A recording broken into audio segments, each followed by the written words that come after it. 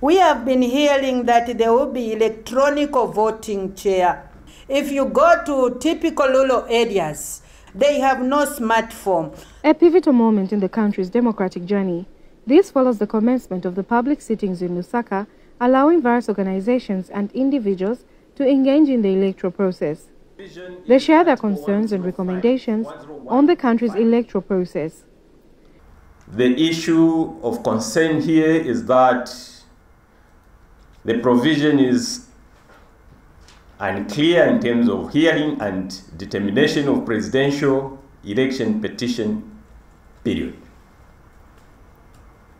So what sits in the Constitution is within 14 days. Now, our recommendation is that the clause should provide for hearing and determination within 14 days, 14 calendar days. The Electoral Reform Technical Committee is spearheading the review process and has so far conducted consultations in 9 provinces.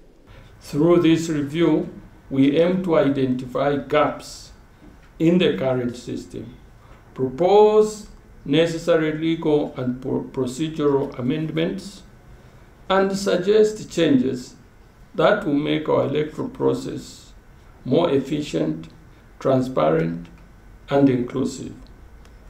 The Provincial Electoral Officer is confident that the review process will yield the required results. Your voice matters. We need your ideas, concerns, and proposals to ensure that the reforms we undertake are inclusive and represent the diverse views of our people. These public sittings are a platform for open and transparent dialogue. The Electoral Reform Technical Committee is calling on the public to participate in the review process so that the committee can take into consideration as many views as possible. Ruth Chainda, ZNBC News, Lusaka.